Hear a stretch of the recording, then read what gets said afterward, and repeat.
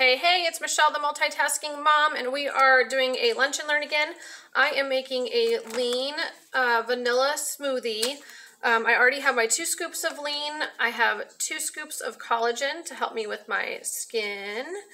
And then I have, I'm using this mango energy boost. It has yerba mate in it, which is used for tea. It is it's different than the tea plant. It's a different plant, but it also has natural caffeine in it.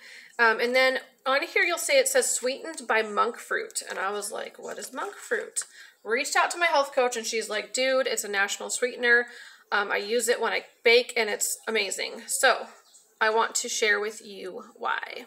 So I'm going to go ahead and keep this video going, and I took my little notes.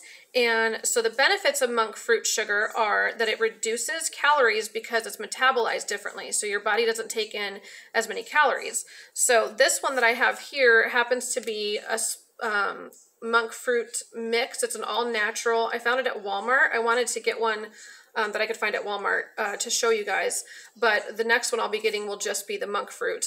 And it's, you'll see, maybe, if my light's not too bright, that says 0 calories, right? So when you're adding this, you're not adding any calories to your food. So it doesn't affect your blood sugar. It helps inflammation. It doesn't cause cavities. So this is great to know when you're baking for your kiddos or when you're adding sugar to anything that they might use. And you only need a little bit. So you can actually start by kind of testing out to see, and you can start with a 1/3 ratio. So if it said 1 cup of sugar, you would use 1/3 of a cup of the monk fruit. Now this one, because it's not just monk fruit, it says that the ratios stay the same. So if you were to use a cup of sugar, then you would use a cup of this. But just make sure you're checking your label. If it's all monk fruit, then you can just try by starting with 1/3 of it. And then if you like that ratio, stick with it. And then, so yeah, all good things, right? All good things.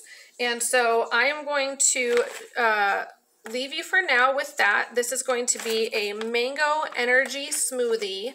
And what I'm doing is, this one's already pre-sweetened, right?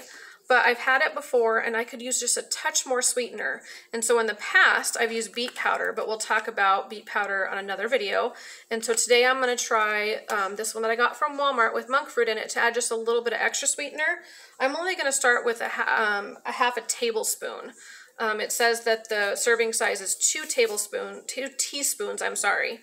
And a half a tablespoon is 1.5 teaspoons. So I'm going to start with just a little bit less than this and see if I even need that much. And I might have to bring it back down since this one's got some pre-sweetener in it. But anyways, thanks for joining me. Again, this is a vanilla mango smoothie, and with just a little bit of extra sweetener. That's all natural. And I'm going to do one more video. It's a little bit shorter that I can share. And then I'm going to have my lunch.